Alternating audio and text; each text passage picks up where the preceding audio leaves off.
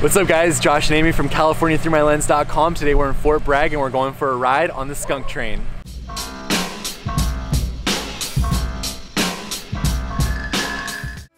Located in Fort Bragg, north of Mendocino, the 131-year-old Skunk Train is an awesome coastal redwood train that you can still ride. Tickets are $25 and it leaves 4 to 5 times each day. Make sure you get here early so you can check out the Model Train Museum, which is included in your ticket. This museum features 1,300 feet of track with mini trains going around constantly, and it's a lot of fun for the whole family.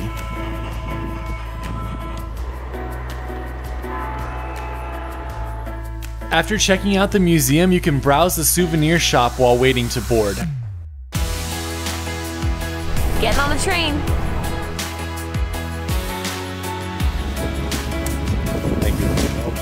You can sit anywhere you'd like on the train, and there's bathrooms and a cafe on board as well.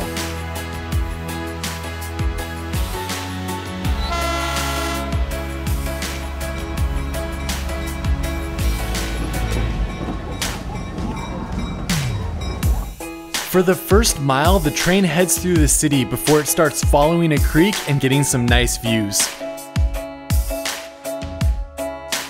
There's 2 inside cars with seats and 1 open air car that you can walk around on. The entire ride is narrated with lots of information about the area, and it follows the coastal redwood route that they've been using since 1885. Due to a tunnel cave-in a few years back, the route from Fort Bragg is 7 miles round trip. Redwoods. You may be wondering why it's called the Skunk Train. Basically in the 1920s, the engine used to burn gas, and then they had a stove that burned crude oil to keep passengers warm. The combination of those smells led locals to call it the Skunk Train. We reached the halfway point, so now it's time to turn around and head back. The entire trip only takes about an hour, but it's a great experience in the Fort Bragg area. Thanks so much for going on the Skunk Train with us. Make sure to like and subscribe and check out CaliforniaThroughMyLens.com for more.